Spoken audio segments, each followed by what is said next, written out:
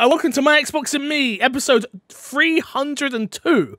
I am one of your hosts, MC Fixer, alongside the one and only Matt P. Video. Matt is back. Hello.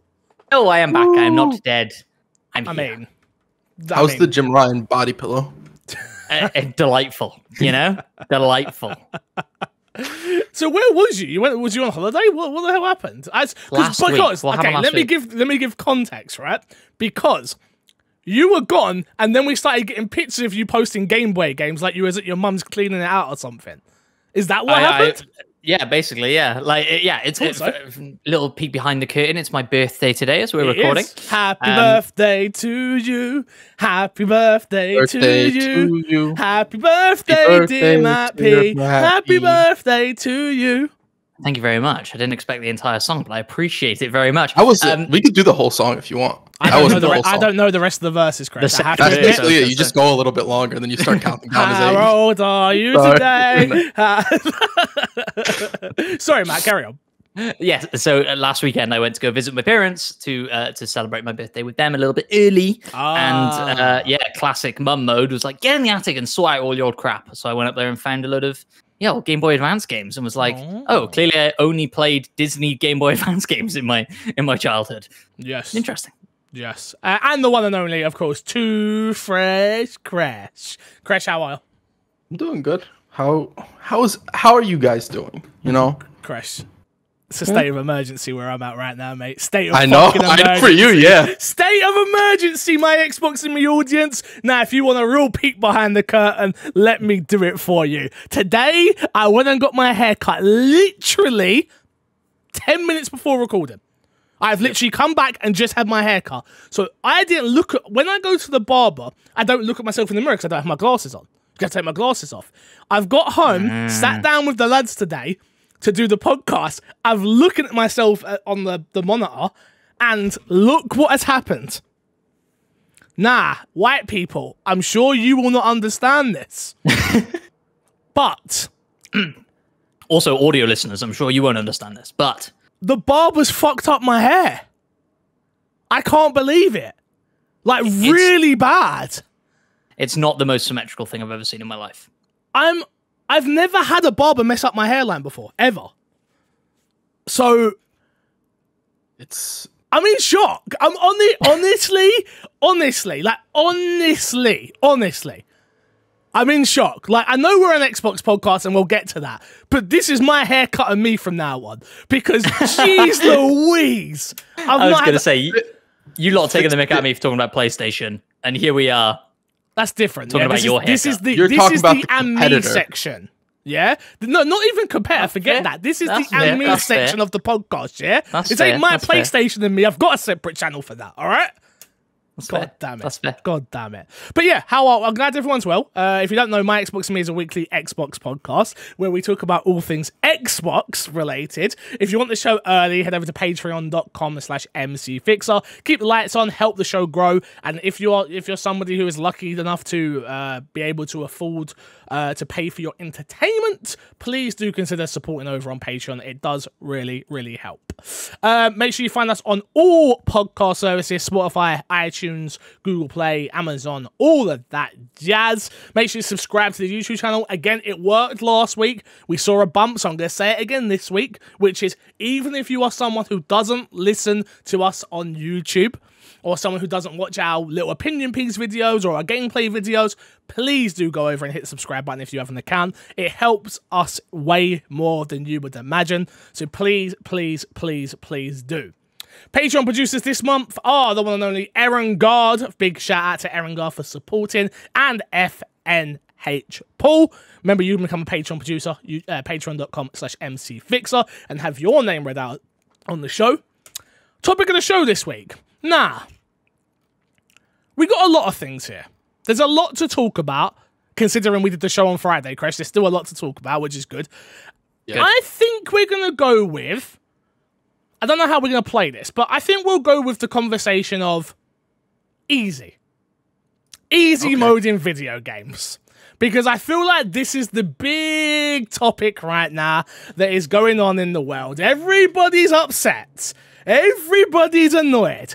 Everybody is stressed about this news. So I guess let's let Little Smitty ask the question. He says, what are your opinions on playing games on the easiest difficulty? That was easiest. I know I mumbled it there. I try to play on normal, but often not the difficulty down to easy, especially if there are no achievement-based difficulty. Side note, Psychonauts having an invincibility mode is an amazing option, and more games should do it. So, my question to the crew is, should easy mode exist? Is it a spit in the face to gamers? How dare they make an easy mode? Honestly, guys, how do you guys feel about how do you feel about easy mode before we get into invincibility mode and things like that? Easy mode, how do you feel about it, Crash? I think it should exist. I really think it's up to the developer, obviously, because I do think games are a form of art. So that if a developer feels like an easy mode goes against what they're trying to create, cool, don't add it. But I don't think it takes away from a game. I don't think, like, if they were to add easy mode in Dark Souls, I know this gets added all the time. The only thing that would happen is it would hurt people's egos who get to say, like, I beat Dark Souls and feel very special about themselves. Yeah. Like, I don't really think there's a downside to adding an easy mode. It makes the game more accessible to more people can play it and beat it, and that's always a good thing. Matt?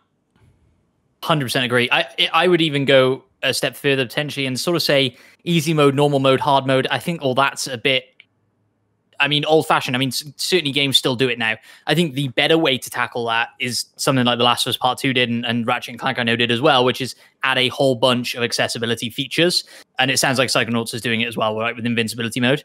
I think that would actually really help. Like you mentioned, From Software games, and that's kind of where this debate always lies, right? And you're right, it is 100% an ego thing to say, I beat that game. And it just doesn't make any sense to me. If they had an invincibility toggle in Bloodborne, or, you know, From Software, what's the next one? Elden Ring. There you go. Thank you. If they had an invincibility mode in Elden Ring, and you needed to just get past one boss, or you wanted it on for the entire game just so you could experience the George R.R. Martin story of that game, you should absolutely be allowed to do that. Yeah, and now specifically invincibility mode in those sorts of games seems like, again, we're not game developers. I don't know how difficult these things are to implement, but surely that's relatively easy to implement an invincibility mode toggle. And if more people can play your game because of it, then what is the downside? I don't get it. Yeah, I agree with you both for the most part. I think it's a very multi-layered question, unfortunately, because I do think there is okay, let me break it down like this, right? Which is, I don't agree with participation trophies. I think participation trophies in our society is something that is a bad thing, because I think it rewards people for being losers. Point blank, that's how I was brought up. If you're not winning, you're a loser. That doesn't make you a bad person. That doesn't mean you are meaningless. That doesn't mean anything of the sort. It means you're lost. And what does it mean if you lose? It means you should practice and practice and practice to get better. Okay, so now attach that to gaming, which I don't disagree with anything you both said. I agree with most of it. But I do think there is something to be said of people wanting to have a game out there, such as Dark Souls, Bloodborne, Demon Souls, all of these type of games, for there to be a game out there that's just not for everybody. I don't think there's anything wrong with that. And I don't think if you're a game designer and you've built a game in a very specific way that is, this game is going to be hard, it does take away from that game then. If you just add an invincibility mode or an easy mode, I do think it takes away from the thing you try to build, right? It's similar to, I don't know, art. I know we talk like actual, like a piece of art, right? It can always be interpreted in different ways. If you play, let's use Dark Souls for instance, because that is actually on Xbox. Yeah. If you play Dark Souls and you play it and you beat 4 bosses and then you can't get past a certain boss, that is the way you interpret that game, right? That is your experience with it. That is how you got to appreciate. I use myself, Sekiro, for instance, right? I never beat Sekiro, and it's one of the biggest heartaches I have with the game. But also, to beat the game, I had to get to how far I got, I had to literally cheese every single monster. But that was a part of the experience for me. And I'll never forget that experience.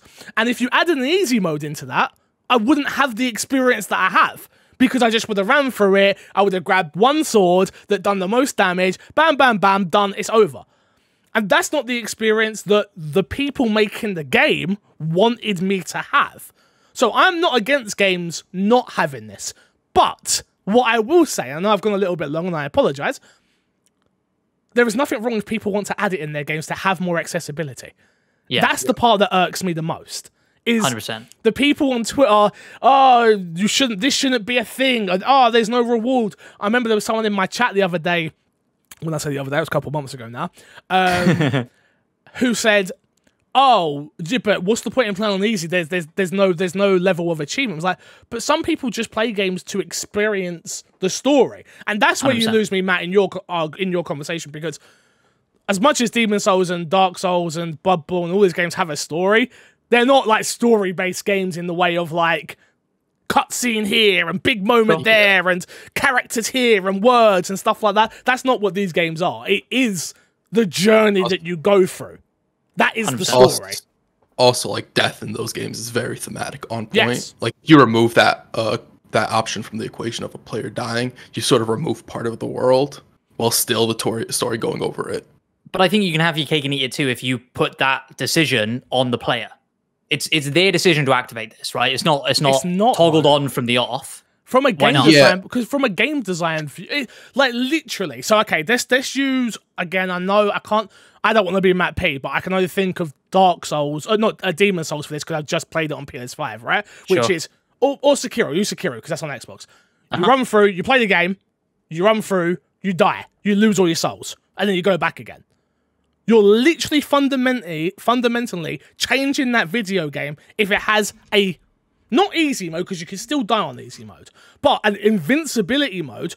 You are fundamentally changing what that game is. Its whole loop of run to here, you come up against a little grunt guy that means absolutely nothing. There's still a chance that that dude can kill you, which 100%. Ruins 3 hours of bloody progress. Not quite 3 hours, depending on how you play the game, but you get what I'm trying to say here, right? There's nothing wrong with both. And I think it always comes down to a game design choice and whatever the game makers choose to have. I don't think we should berate these companies, FromSoft or anyone like that, because they want to make an extremely hard game that rewards people in a different way to starting a game and finishing a game. That's a different level of reward, right? Like, I still felt rewarded in Sekiro, even though I never beat the game. Because I beat 6 bosses. I got stuck on a boss that I really hated, and it was frustrating, and it was annoying. But you know, if I wanted to get past it, I should have got better.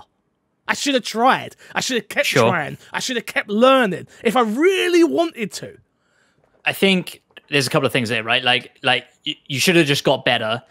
It's difficult because some people can't, right? Like some people control schemes, whatever it is. Okay, you're on the back from an accessibility point of view. Sure. So they just can't do it. And maybe there's like a specific mechanic a boss has, a certain attack that they just can't dodge that for whatever reason. Throw on invincibility, get through this boss, and then continue with the game, whatever it is.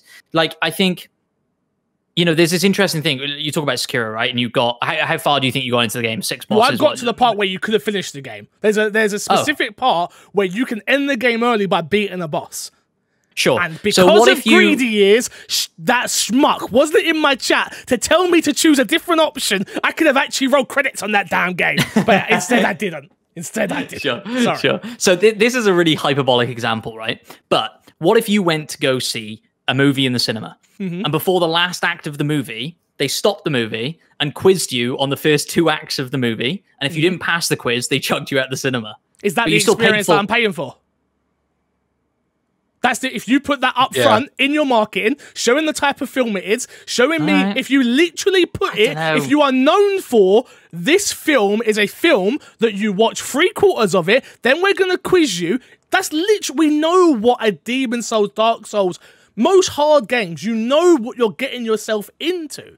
You know, Yeah. it's not hidden. It's not hidden behind something where it's like, oh, this is one thing, and then whoa, all of a sudden it becomes another thing. That's not what it is. I also think your analogy is really unfair, Matt, because it'd be the situation you'd want to say is going into a horror movie and the movie having jump scares, and you don't want jump scares because you don't like them. Turn them off. So the movie should remove jump scares for you. You can't. That's the experience we're paying for. Because it's what the director and the person who wrote the script and all the people working on it, that is what they strive to create. And it's a similar thing with video games. And you know what happens Sorry, Crash, go on. Sorry, I'm sorry. I was just going to say it's not an integral part to the games. If it's not, like, then you can add an easy mode. But there are games where, like, the difficulty and the challenge and all those things are important to the experience you have to the art form. Do you know what the difference is? You know people who don't like horror games, do you know what they do? Don't play horror games. Yeah. You know, if you don't like hard games, and again, this is a multi-layered scenario, 100%, right? Because we're talking about it from a point of view of, from an accessibility point of view, yeah, different argument. The whole story, this whole conversation that we're having, none and void, start again, different conversation.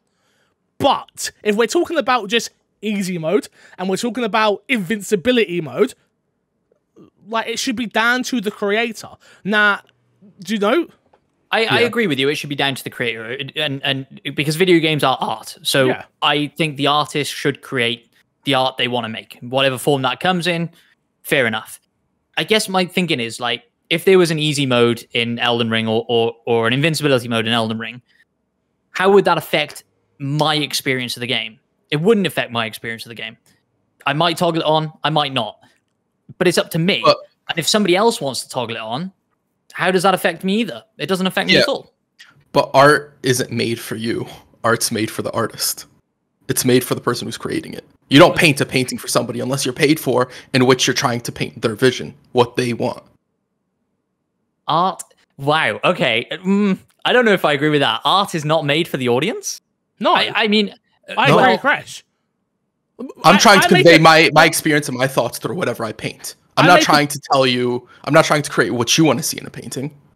I think, again, I don't think that's a statement, blanket statement for all art. Yeah, of course. I should say, I'm really enjoying this conversation. Like, this isn't like this isn't an argument by any means. Okay. I'll play the antagonist again. Yeah, no. I think for me, it's a case of, look, if I make a piece of music, which I have done, I used to be a musician, and you don't like that piece of music, you're not going to listen to it. Okay, cool, no problem. No problem. Sure. Like, you don't like it. It's not for you. You think I'm crap. I can't sing. I can't rap. It's not for you. It's not for you. And that's the same thing for any game that's really hard. It's not for people who don't want that experience.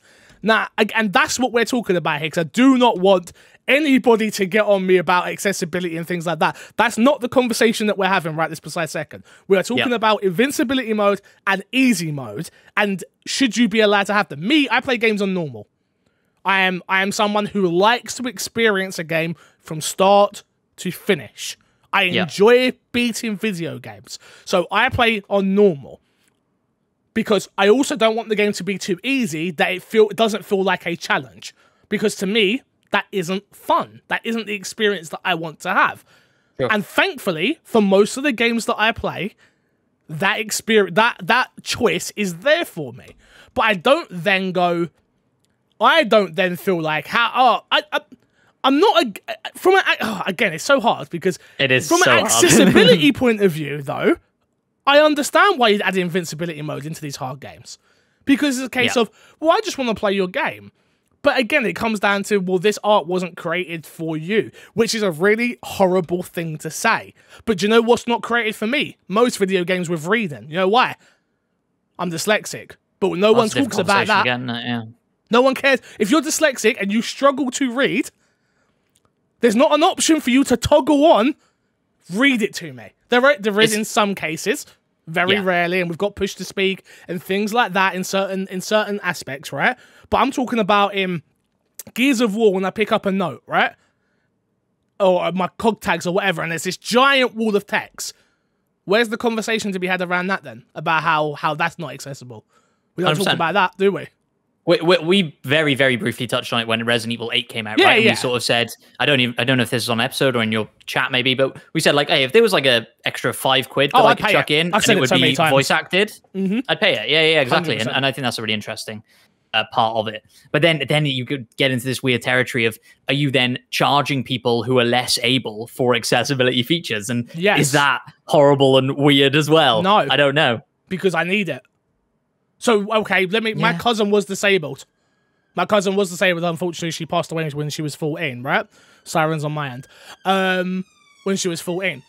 You know what the most expensive shit was? Disability wheelchairs and swimming pools and fucking medicines. And not medicines in the UK, but I know in the US this is something you guys can relate to. It is the most expensive, heinous things. And is that right? Hell no, it's not right. But that's the life we're in. Right? And to create more accessibility. So, okay, by your logic for what you've just said, right? If I'm disabled and I can't use my hands properly, then Xbox should just give me an adaptive controller with my Xbox. I should be able to say to them, tick box, I'm disabled, I need an accessibility controller. That's not the world we live in. We have to pay for that luxury. Totally agree. Yeah, it's horrible, and it's annoying, and it's frustrating. How nice would that feature be, though? If when you bought your Xbox Series X from Microsoft.com or whatever, there was an option to say, hey, I don't want a controller, I want an accessibility controller. That'd be lovely. It would, but it's not. Do you know why that don't work? Because to create the accessibility controller, it costs so much amount of money, which means the business of video games and the business of what we do, it doesn't work. You're still going to get upcharged for it. Yeah, I'm in full socialist mode now. We've taken a right turn and I'm there. Yeah, no, 100%. Look, it's one of those things, like, we keep saying this is such a nuanced conversation, but a fascinating one to have. And like, can you imagine, we're talking about, okay, me and you were willing to pay an extra £5 for voice acted notes or whatever. Can you imagine if From Software came out and said, okay, Elden Ring's going to have an easy mode, but you got to pay an extra £5 for it? But Resident Evil does that. The uproar. Resident Evil has it. That you can pay for all of the unlocks in Resident Evil, so you literally have the Infinity Rocket Launcher that can kill everything with one shot, which is pretty much an invincibility mode. And they charge you it goes on sale, but they charge you, I think it's £10 or £20. There's no uproar about that. Because again, we pick and choose. Isn't it? We pick and choose when we want to pick that, this is pay to win and this is not pay to win. When it's the evil EA, we're quick to, they're evil. But when it's Capcom who make Monster Hunter and Resident Evil and then do this scummy thing of like, if you want all the uploads now, you can get it. Assassin's Creed charges you for leveling up, but we shit all over that, but we don't shit on this because that's what we do. We pick and choose when we care, and we pick and choose when we don't care, and we pick and choose when it's right, and we pick it when it matters to us. When it matters to us, it's a big deal. And when it doesn't matter to us, who gives a fuck? Don't affect me. That's the world we live in. Yeah. Crash, I want to throw it back to you. I feel like me and Fixer have been going back and forth for ages. I'm gonna be honest. Throughout like this whole thing, Fix has pretty much like echoed my sentiment on a lot of this stuff. I will say, if you add an easy mode, you should not make fun of the player for adding an easy mode. And I always go back to Kachino with Metal Gear Solid, and he puts the chicken hat if you go on the easy mode. I think that's just a slap in the face of whoever's playing the game. Yeah. I think that's something you shouldn't do. I don't think you should essentially bully your player for not being able to complete it at that difficulty. Just don't make it an option if you like think less of them, because that's essentially what you're saying. You are a lesser person once you take that easy mode, and I don't think that's the route it should go to. Like Psychonauts adding the invincibility mode is because there are little kids that are going to be playing it and they just want to play the game and experience it, and so that's cool. Right? That's fine. It's just, if Psychonauts, if you pick that difficulty and then every enemy you find just says jokes about the player and the fact that he's unkillable, that would kind of ruin the experience for the kid, no? Sure. Yeah. I think that's a good place to stop, so we will stop there, because I could easily keep going. Good conversation. We could go all day. I love it.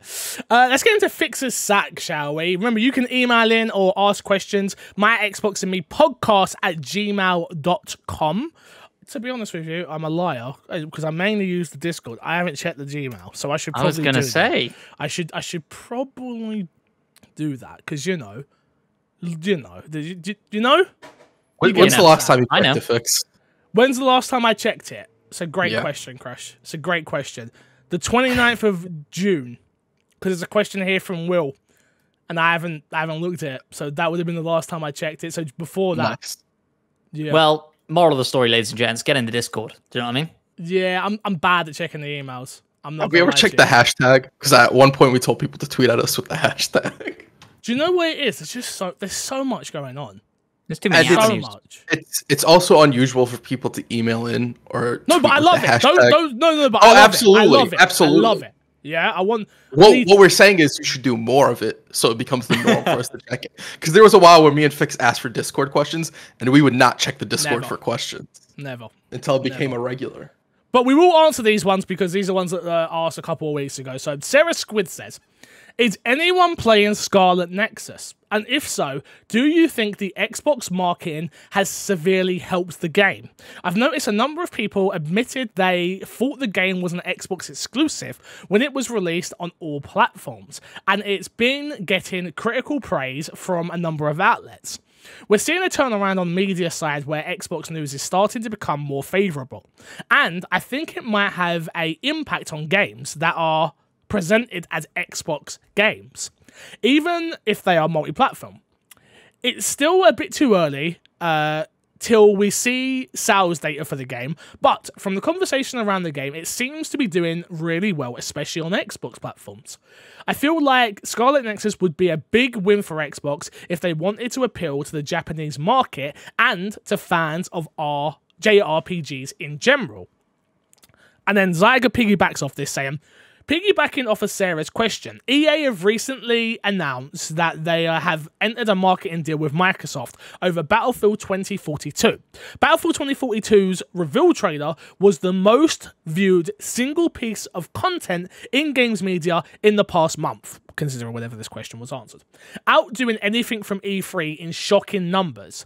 There were even a part of the Xbox E3 showcase. The game has got the media excited, and some say it might rival and surpass Call of Duty this year. We know Call of Duty had once partnered with Microsoft for marketing deals during the 360 days, but had since moved all those deals over to PlayStation side during the PS4 era and seemingly the PS5 era. So do you think Microsoft partnering with EA to promote Battlefield is a smart play, especially when it comes to competing against Call of Duty this year?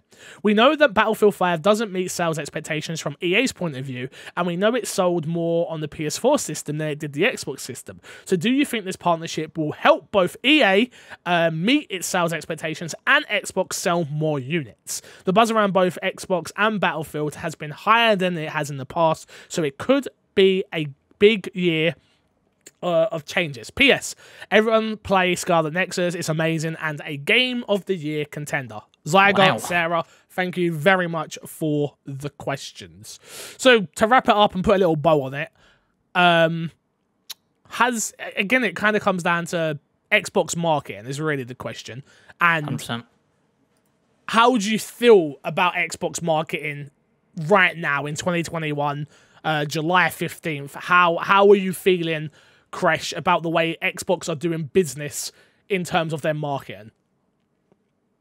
Feel like they come out and they have their names attached to some of these games, but then when it comes to like the prolonged sort of attach rate to them with trailers, I think they did it well with Scarlet Nexus, and almost every single time Scarlet Nexus was shown, Xbox was attached to it for the most part. There's a few exceptions.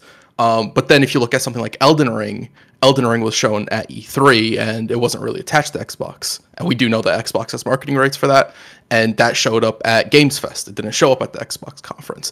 There might have been a situation where Xbox was like, we don't want it. I don't see that being the situation. I feel like if they had the chance to have the gameplay, they would have showed it there.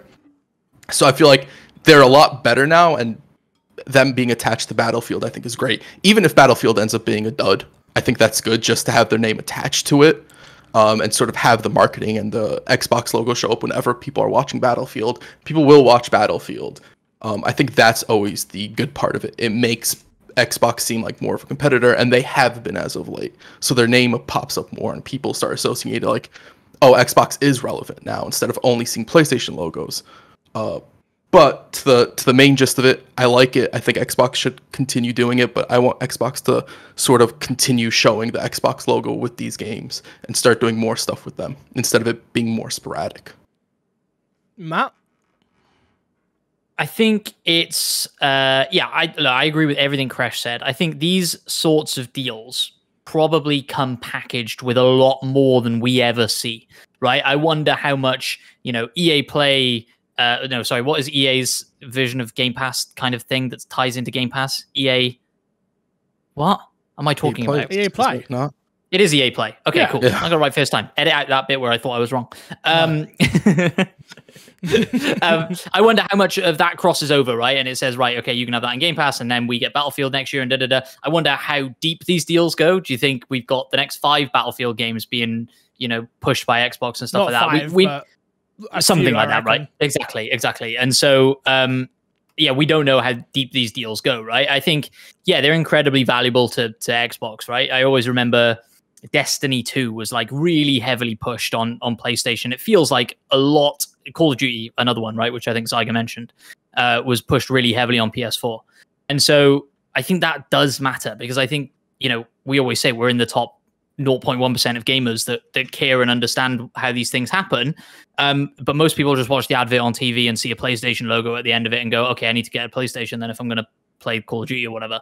I think your average consumer is becoming more educated on those kind of things, and maybe over time that matters less. But right now, I still think it does matter, especially when, we're still waiting on a lot of the kind of Xbox published brands to come out with their games. This holiday season is Battlefield is the big one, I think, that everybody's looking at. Sure. We still don't have a release date on Halo. It's holiday. It's coming this holiday season. I know, but until we get a release, I don't know. I think you're right. I think it will come this holiday season, but yeah.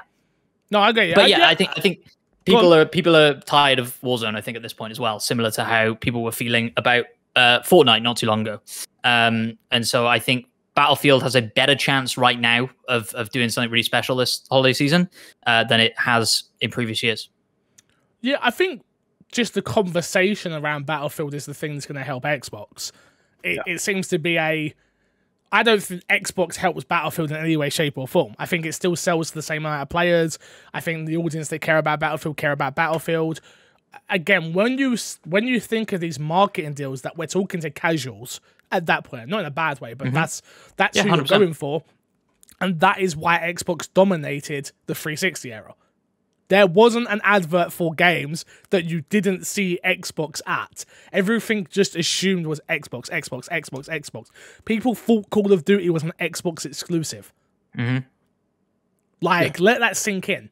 One of the biggest games ever, they thought was an exclusive, just because of that's how deep these marketing deals have been.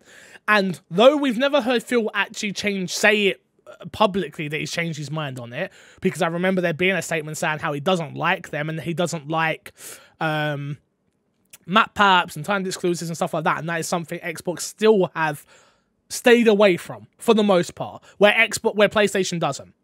Something comes out that is even tangentially tied to PlayStation, you will see a skin, you will see an avatar, you will see a theme, you will see a character, you always see it. Right, we know that. That's just facts. That's something I think PlayStation do really well compared to Xbox, because it allows the player base to feel more invested in its characters. And for the most part, I understand why Xbox doesn't like to do it. They want to be more inclusive. They aren't just Xbox; they're PCs as well now, and all of it makes sense. But I think they have to keep double down on Game Pass, which they obviously are, we already know that, and doubling down on the marketing side of video games is something they need to do, I think. And it's an interesting time. It's an interesting time right now when it comes to all things Xbox, and I'm glad that they're doing well. I'm happy to see games like Scarlet Nexus perform well on Xbox.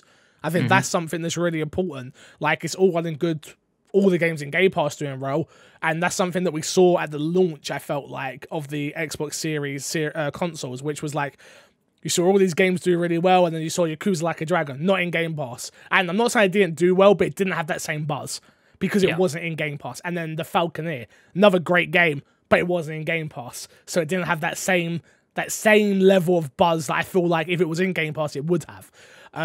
But I'm glad to see games like Scarlet Nexus definitely do well. I think we're going to see Battlefield do really well across the board. I think it's going to do really well just because there's a lot going for it right now, which we'll talk about later on in the show.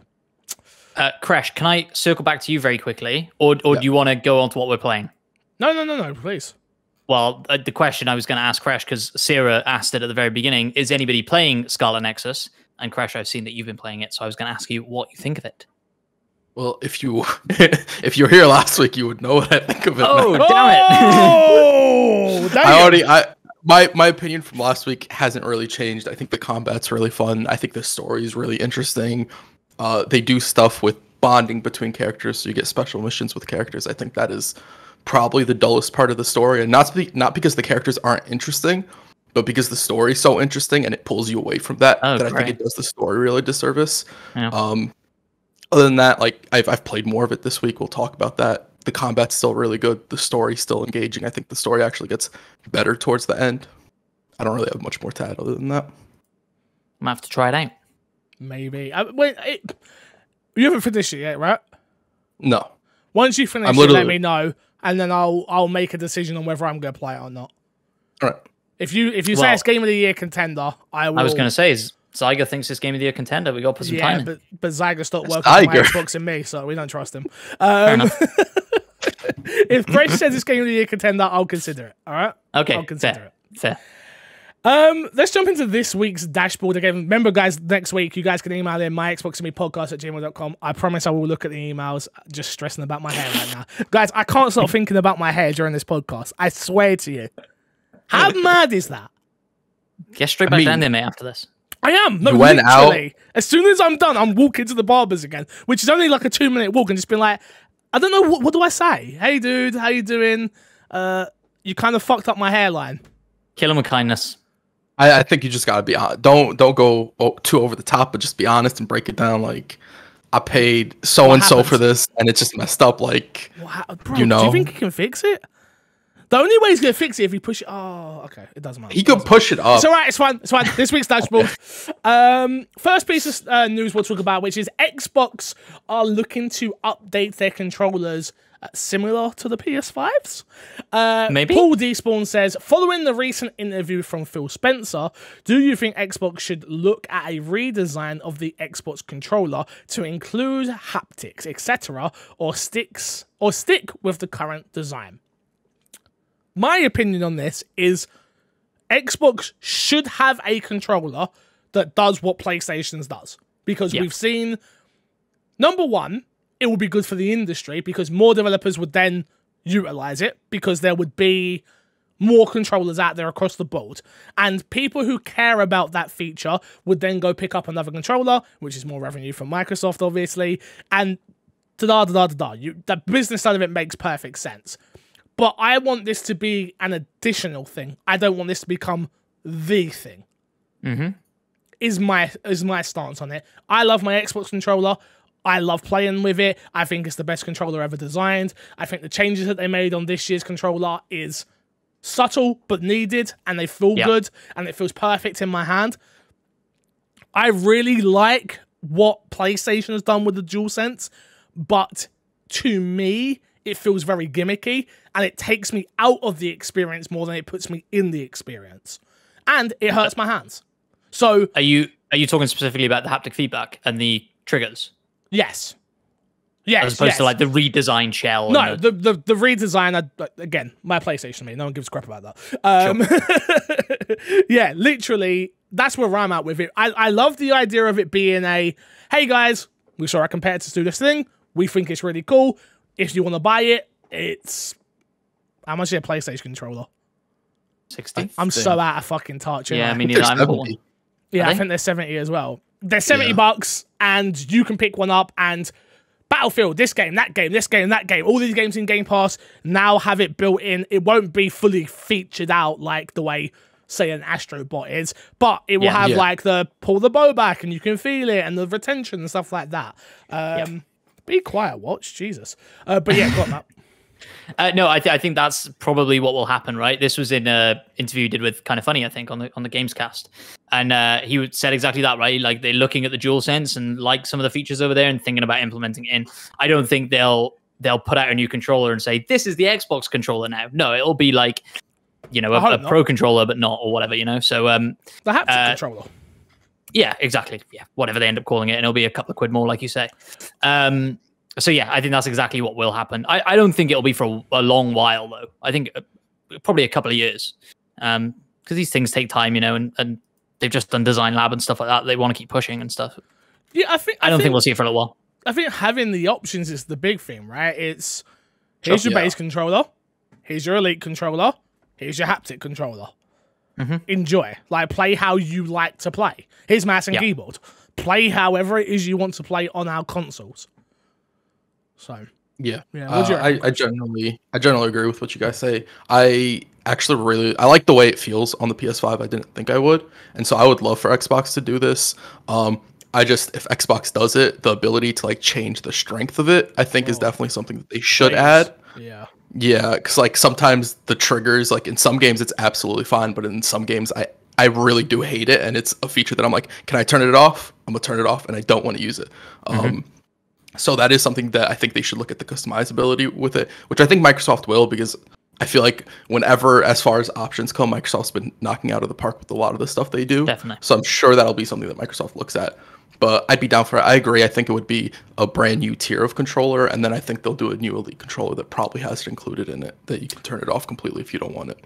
Yeah, I think they're just very smart. I think Xbox have been really smart with their quote unquote accessories now, which an extra controller I guess goes under that bracket, right? Design Labs, do we think we see Design Labs move into the Elite space? I think at some point we do. And I think again with that then comes the haptic controller from Xbox as well, which then a Design Lab version of that. It's anything that's going to keep generating money, and people love collecting controllers. That's, to me, it's a weird hobby.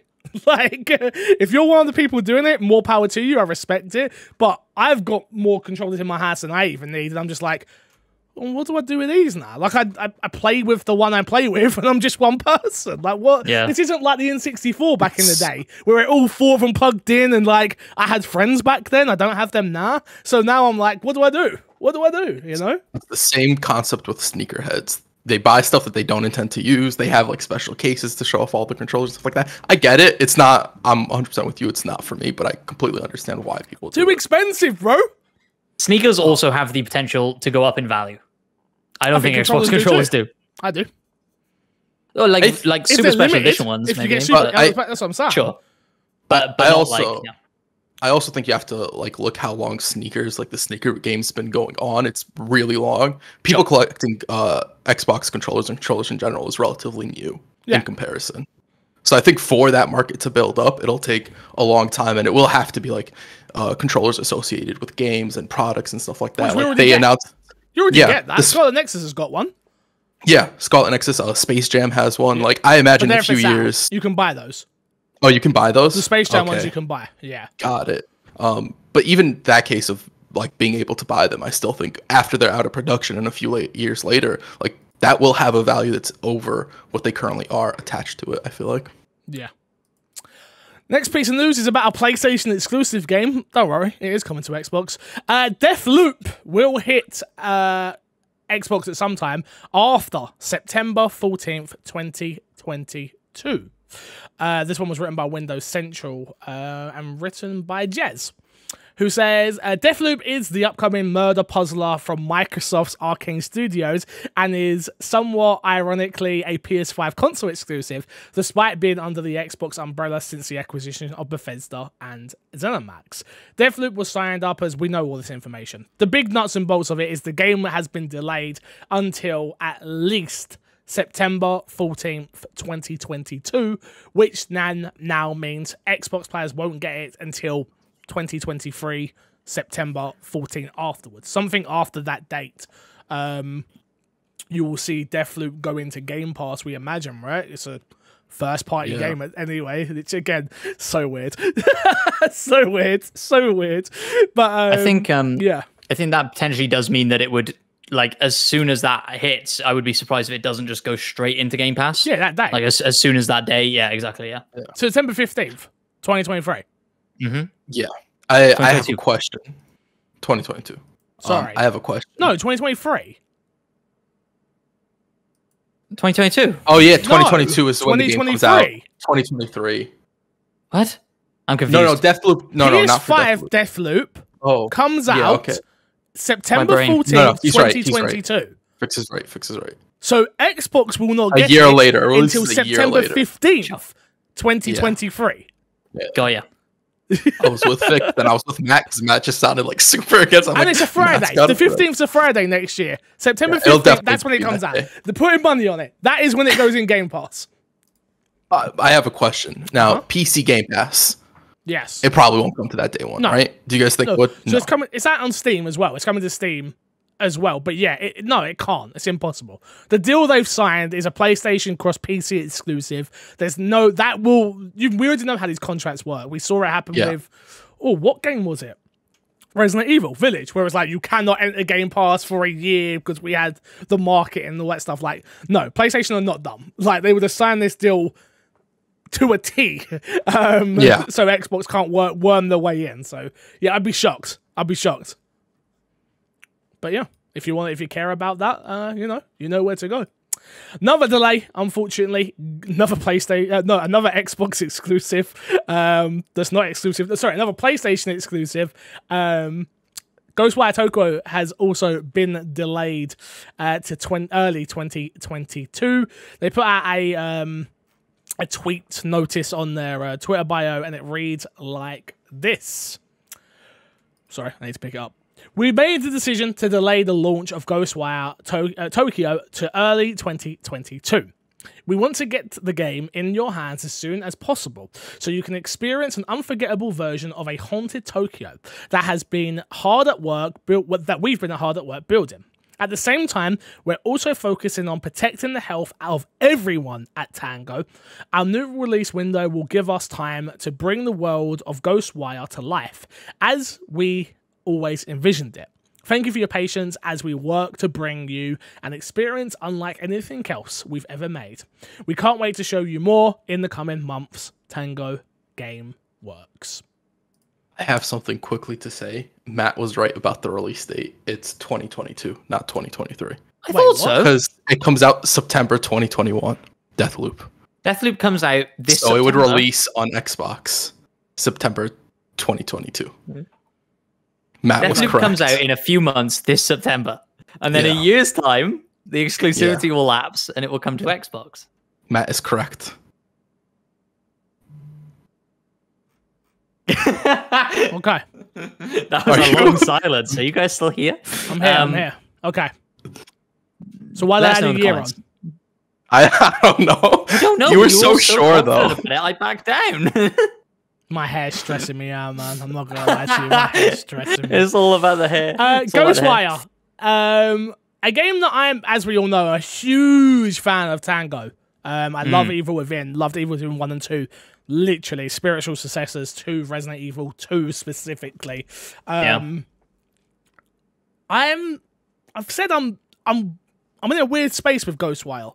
Because I didn't love what was shown, but we also haven't seen too much. So not at all, right? It's hard to judge it on what's been shown. But what I have seen hasn't blown my skirt up, unfortunately.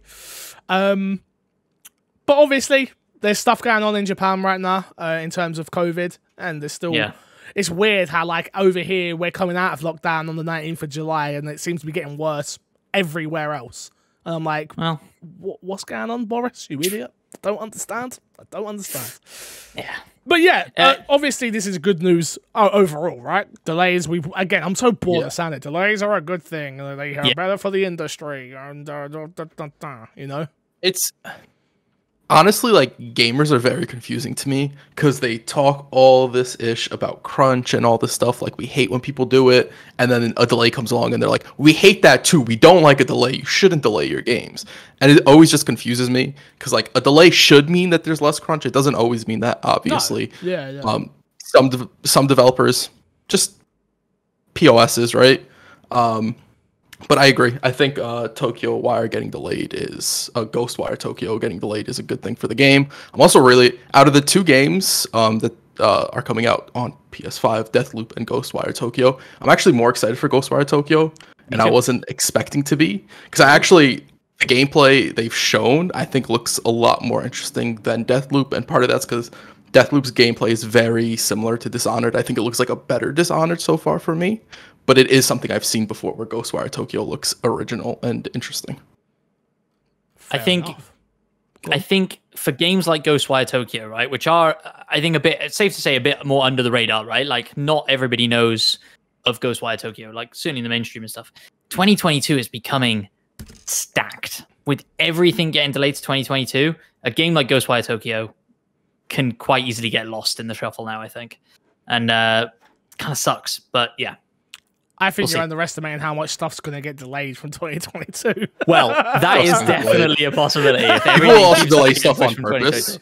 When you see, like, because it happens every time that, like, a bunch of games get stacked to, like, one period where a bunch of games are just like, yeah, we're dipping. And some people will play chicken, like, who's going to dip last? And one of them's like, okay, we're just going to move because we don't want to mess with this. Typically, that doesn't happen too much in the early part of the year, at least. So, but there are a lot of games now going to the early part of 2022. Oh my god, we need to stop doing years. Can't do it anymore. No more years.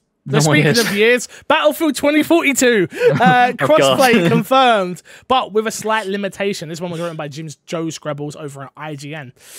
EA has confirmed that Battlefield 2042 will feature crossplay, although not all platforms will be able to play with each other. Crossplay was confirmed in a new Battlefield briefing, but EA made it clear that there will be 2 pools of players rather than one single mixed group. PC, Xbox Series X, Xbox Series S, PlayStation 5, and PC, but in quote, PC and console players can opt out of crossplay, will be playing together. And then you have Xbox One and PS4 will be playing together. The reasoning for the player separation comes down to the differences between the next-gen and last-gen versions of Battlefield 2042. More modern platforms will see 128 player matches, while last-gen will only see 64 players. We also learned that map sizes will be different across last-gen and next-gen versions of the game. Good news, to be honest. Obviously, Battlefield having crossplay is a big deal. It is something that we've wanted. It is something that we care about in a big way. It's a weird one, though, right? It is a weird one where I'm like, oh, that sucks. That sucks, but I understand it. And at the end of the day, we are at that point now. We finally have hit that point of the generation of the... It's now the current gen, obviously. And it's like, all right, we are not cutting ties, but we have next-gen versions of games. Yeah. And I think this is the lesser of two evils, really, which is like, we're not cutting you off, we're not stopping crossplay across Xbox One and PS4, but next-gen is next-gen, current-gen is current-gen, we're not holding back next-gen for current-gen. It's a good thing. Yeah, 100%. But, sorry, go on, Crash. I was just going to say, I agree. I'm also really glad that they actually did crossplay, because I think whenever we were talking about it, crossplay wasn't announced at the time, and we were kind of like, this probably won't have crossplay because it is EA. So I will say I am pleasantly surprised that the game does have crossplay, and that it's not just console crossplay. No, it might have just been... I think you said that. I don't think I ever said that. Okay. I think you If you say that, Fix. I mean, I've got so much wrong today. Don't trust the word I say. I only got one thing wrong, which was dates, and I still, to me, in my head, I'm like, oh god, my hairline. It's all the honestly, like, your brain power is clearly attached to your hairline. Once it's messed 100%. Up, it's all out. I'm fuming. 100%. Absolutely fuming. Sorry, Matt. Go on. No, I was going to say, Battlefield is banking on its big online play this year, and it's difficult to justify that in a world of Call of Duty Warzones that are free to play and crossplay, right? And so you're asking people to spend the money. You need that player base to be there from the off, and you need it to catch the zeitgeist. And so, yeah, they want as many people in there as possible, playing the best version of the game as possible, right?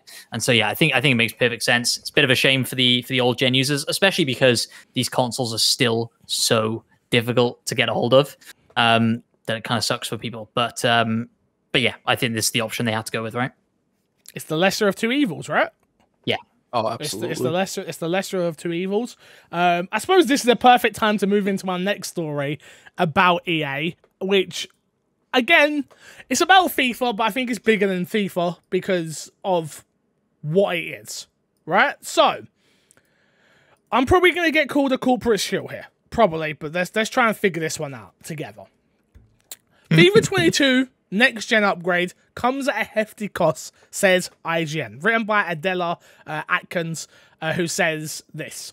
Unlike last year's game, FIFA 22's next gen upgrade will be only offered to those. Let me say that one more time. FIFA's next gen upgrade will be only offered to those who purchase the more expensive Ultimate Edition of the game. Eurogamer spotted the information in the new Dual Entertainment FQA listed on the EA's website when it outlined players' eligibility for next-gen upgrade. Dual Entertainment is only available to people who purchase the Ultimate Edition. So what this breaks down is, the Ultimate Edition costs $99, $89.99 for the Ultimate Edition, and the Standard Edition costs £59, which, hold up a minute, exchange rates, what the hell? Whatever. Yeah, weird. This also means if someone purchases FIFA 22 Standard Edition on PS4 and later upgrades to a PS5, they would need to purchase the new version of the game. Okay, guys. This blew up. Big talking points here for people. Do you see anything wrong with this? And I'll go after because I'm the corporate shill. Crash, do you see anything wrong with this? No. I think we're getting to the point, at least with what we see with Battlefield, is that there is differences in these two versions. And I'm going to go off the assumption that there will be some sort of difference in FIFA. Whether it warrants the $100 price tag for both versions, I don't know. That's an assumption. No, I don't think they will. You have to. No, you have to assume. Because I think even graphic differences, I think that is a difference. That is something else. You are paying for the better version. I think that is something that you have to take into account. That being said, who knows with EA? It could, just as Matt was laughing at me, it could be the case that nothing changes with this. But I don't necessarily see the problem with this as long as there is a reason for that change. But we're also not at the same spot we were last year, where both versions came out, where the versions were coming out like right before the consoles, and it's like, oh, so you want me to buy the game right now, but then I'm gonna have to upgrade and do all this stuff. There's a lot missing from this conversation as well. If you buy the £99 edition, you get FIFA points worth up to £35, I believe it is. You get the game 4 days early. There's a bunch of other bits and bobs you get. There's a hero card. There's stuff other than just the upgrade version that you get. Let's make that very, very clear. Matt, I'll go to you first. What do you think of this?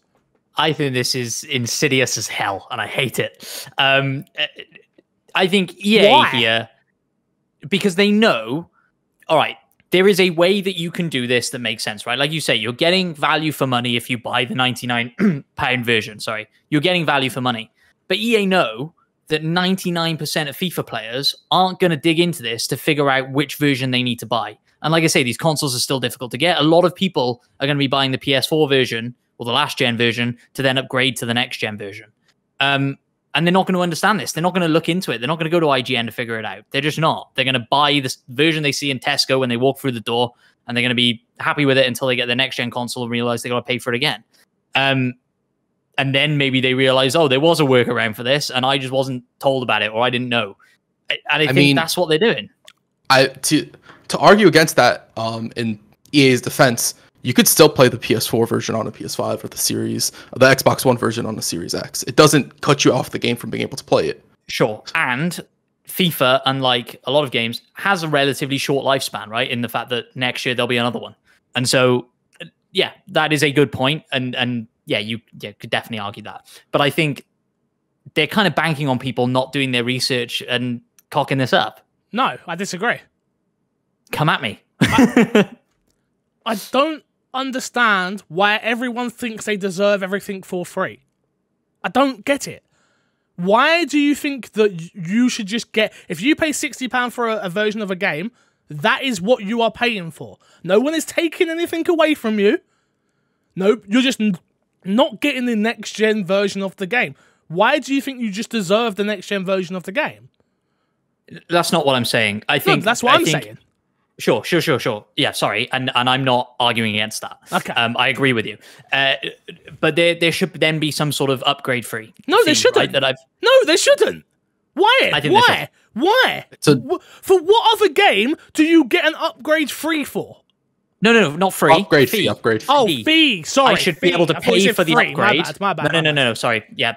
No. My bad. Misunderstanding. I should be able to pay for my upgrade, and it should be, whatever the difference is, 20 quid, 30 quid, whatever it needs to be. Agreed. I should be able to pay for that upgrade. Not, I bought the wrong copy of the game and now I'm locked out and now I have to pay for the full version at full price. Copy. Again, you didn't buy the wrong copy. You Sure. bought the copy that works on your system at this moment. Sure. Then you bought a new system and was like, oh, but now I want the next gen version, and now you have to pay for that. Sure. That's the part I am not quite getting. And again, people always have a go at me for siding with the companies and stuff like that, especially EA as well. Like people know. I just don't see this as a heinous, horrible thing to happen. But I'm dying. My hairline's dead, and I'm dying now. I just don't. I see it as a case of, look. Are you going to buy a next gen console? Yes. Buy the next gen version then. Are you not buying the next gen version, next gen console? Cool. Buy the standard version. Simple. I think that sorry, go on, Crash. It's also, we talk about the casual gamer so often. The casual gamer is not really going to know the difference between the PS4 version and the PS5 version of the Xbox. The casual FIFA gamer is buying the Ultimate Edition anyway because they play Ultimate Team. This is the thing that frustrates me the most, is the people that complain about NBA and FIFA and stuff like that. I've been buying the Ultimate version of FIFAs for 6 years. Nah. I don't even play Ultimate Team, but the thrill of opening bloody packs when I get them, because I paid for them, is what I do. I've done it for years upon years upon years now. So for me, I'm just like, this isn't that heinous or hefty a price, especially considering what you are getting. Like, what you're actually getting for it is actually worth it. You're getting 2 versions of the game.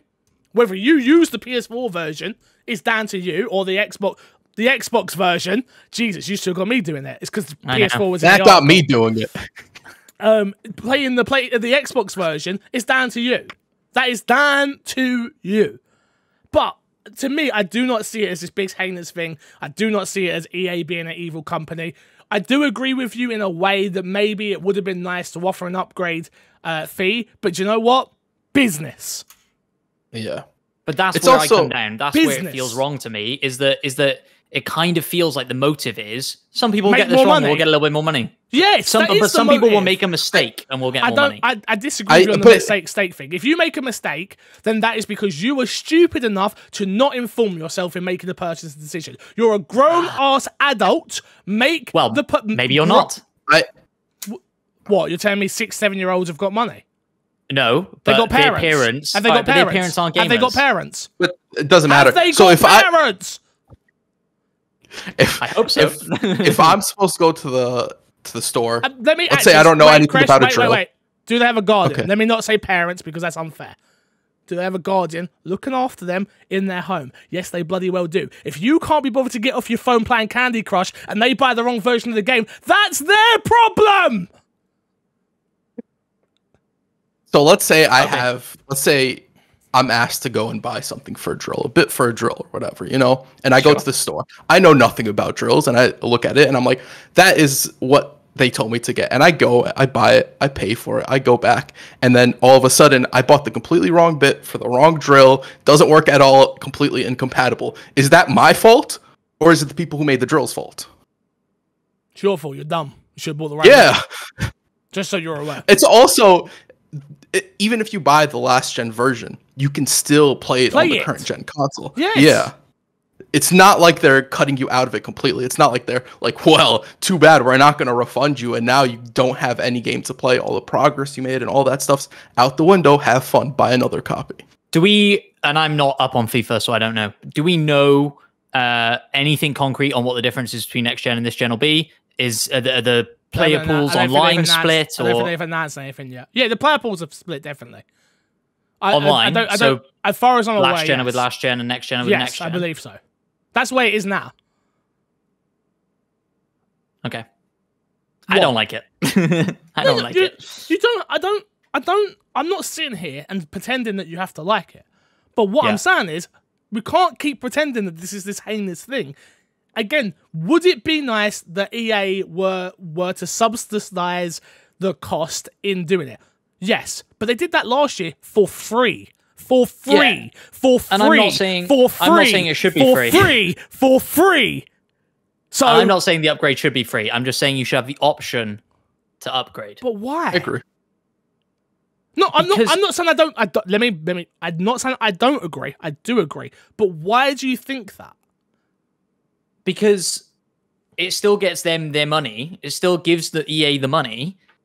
It just doesn't shaft the consumer quite as much. You know what? I'm gonna actually disagree with you at this point, because by the time somebody gets a PS5 or a Series X, not PS5, let's stop talking about that. It's in the articles. That's why it's confusing us. The next time when somebody gets a Series X or a Series S, yes. That game will be on sale. Sports games go on sale quite often. You will be able to get it for the 30 quid or the $30 or whatever it is at that point. And if you were like, I'm going to be getting a next gen console next week, you should just wait on the game. You shouldn't be buying the last gen version, or buy the last gen version knowing that that's what you'll be playing, or buy the deluxe version. Because you can't always just blame everything By on the time your ass is picking up fucking your Series X or Series S, by the time little Jimmy saved up for it, the game's in bloody Game Pass. And you know what? They still ain't going to know what Game Pass is. Do you know why? Because they're too busy playing Candy Crush! It's true. That is a very fair point, Crash and Fixer, and I yield. I don't disagree with it, by the way. I don't want you to yield. I know. We're having all these arguments today. At the end of the day, we all agree with each other. Good discussion. Conversation. Good discussion. No, I 100% agree with you. It should definitely be an upgrade thing. But in the same breath, I understand why it's not there. This is also such a short-lived problem. This time next year, I mean, do we really? Well, actually, no. FIFA is known. FIFA is known for going back generations for a long time, aren't they? So they're going to be supporting the Xbox One console for they do. I think it was something like 3 years ago they stopped supporting PS2. Yeah, I was going to say that. I remember that being a news story. So yeah, okay. Like, but then let's have the same conversation again next year. 100%. Next piece of news is about another sports game, but we're not worried about all the cross-gen bundle in this one. Even though extra cost, but we're not bringing it up because it's not evil EA. NBA 2K22 has announced their cover stars in it, which is the main thing we care about. Is Luka Doncic is the cover star on the male version of the game. And we have our very first WNBA cover star, which is Candice Parker. So big ups to Candice. Yeah.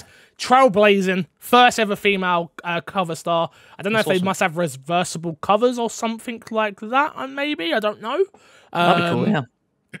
Or whatever way they've done it, I still think it's remarkable. Shout out to her, changing the game. Obviously, you've got the other versions of the game, which is like the Legendary Edition, which has got Kevin Durant on the front, Charlie Palmer, or Carly Palmer, I apologize for butchering the name, and I believe, I don't know who else it is. Is it Kobe? It might be Kobe. Not sure. The art on this is lovely. I like it a lot. Bro, I can't wait for NBA 2K22. I generally cannot wait. I'll be honest. I'll be 100% honest with you, Fix. Our time on playing basketball in Olympics, I'm kind of like, it could be fun. Because I genuinely had a lot of fun with that. Sega Olympics was your gateway drug. Imagine that, but actually serious. Yeah, that's what I'm saying. Don't get me wrong. Like, I get what you're saying of like, not serious, but like serious enough that we're like actually trying to be good at the game. Yeah. Bro, me, you, and Matt P in the park. I'm tempted. I'm honestly, I'm Someone's really at my door. tempted. Be right back. Okay, no worries. We'll go on to the next. Should we go on to the next story, Fix? Fix, Crash? Sure. Oh, God, all falls apart when he's not here. It's a Halo Infinite story. Halo Infinite's multiplayer will feature a ping system for team communication. This comes from, where does it come from? Windows Central again. Indeed. So, details about Halo Infinite's multiplayer gameplay have been true. What? This doesn't make any sense to me. You're going to have to read it, Crash. My brain just broke.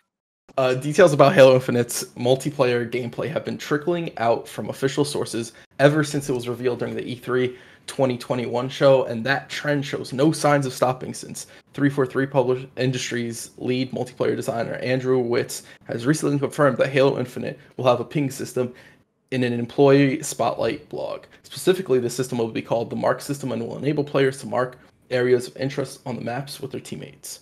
My team always gets to work in awesome multiplayer systems like the Mark system, which is a feature where players can mark and spot in the world, lets their teammates know vital information like enemy position or weapon location, said Witz. And that is generally the gist of what this article really goes into.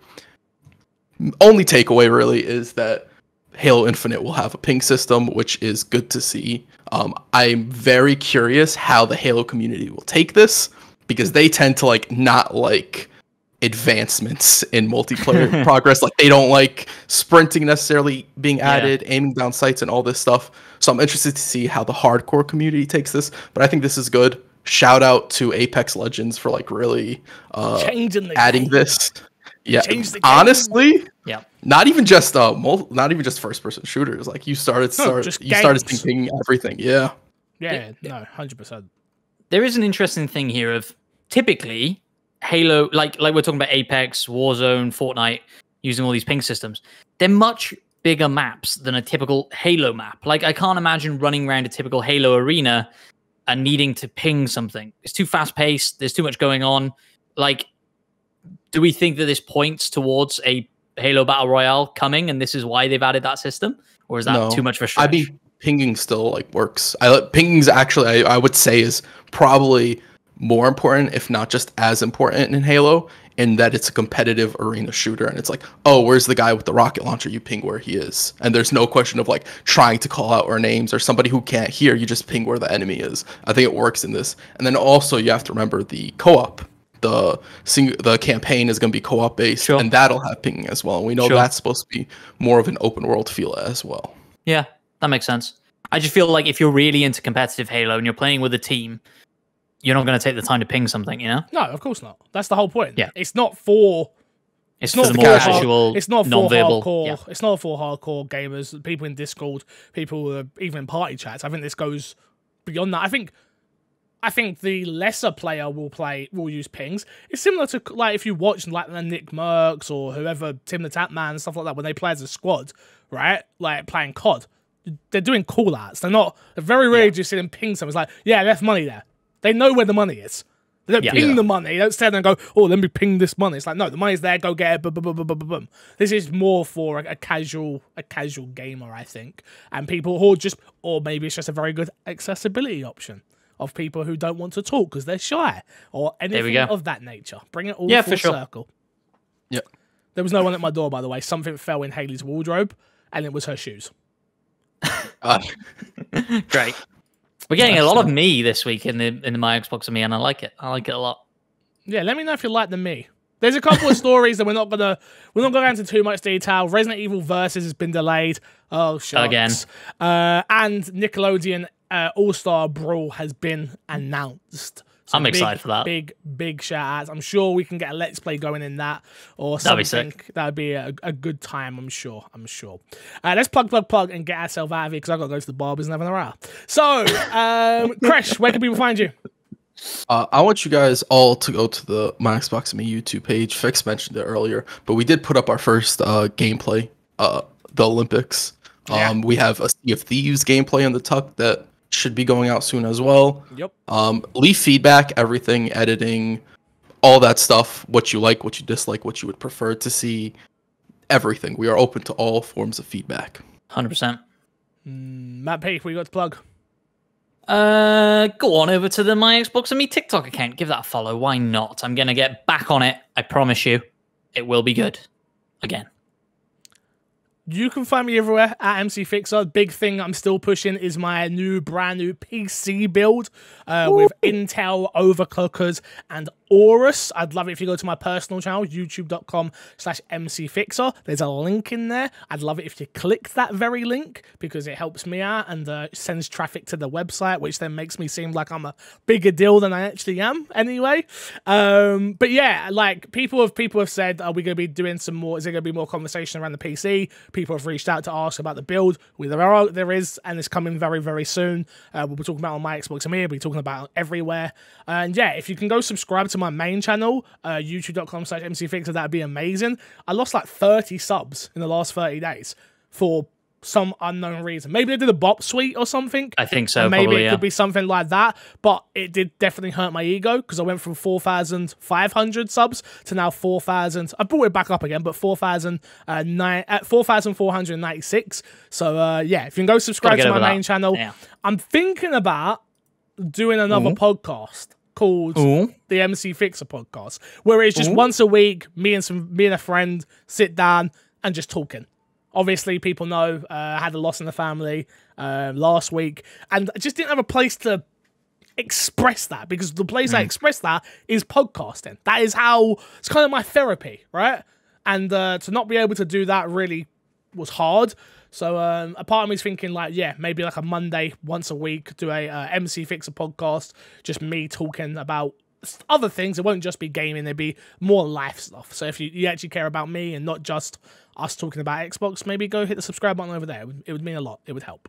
So thank you all for watching once again. 302 weeks in the bag. Never missed a week. We appreciate you. And until next time, we will love you, leave you, and see you all later. Goodbye. Bye. Bye. My barber's getting a punch.